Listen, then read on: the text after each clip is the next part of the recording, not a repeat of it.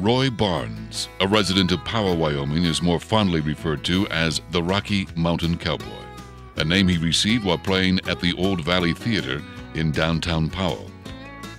For a time before he went solo, Roy and his friends would play for movie intermissions, while a rope spinner, Floyd Heimer, did his tricks. Someone at the theater said, "Why don't you go by the name of Rocky Mountain Cowboy?"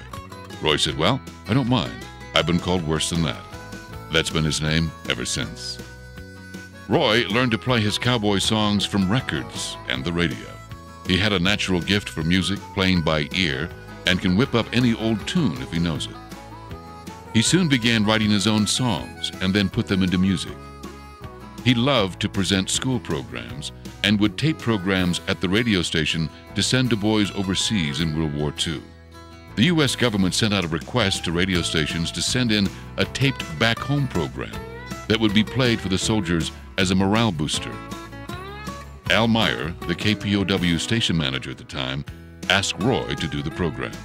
Roy began his long association with KPOW on April 1st, 1941, and has been heard over its airways for more than 50 years. The cowboy's interesting life has not only included his singing career, but he also drove a school bus for 36 years. He installed a microphone in the school bus, as he often sang to his young charges.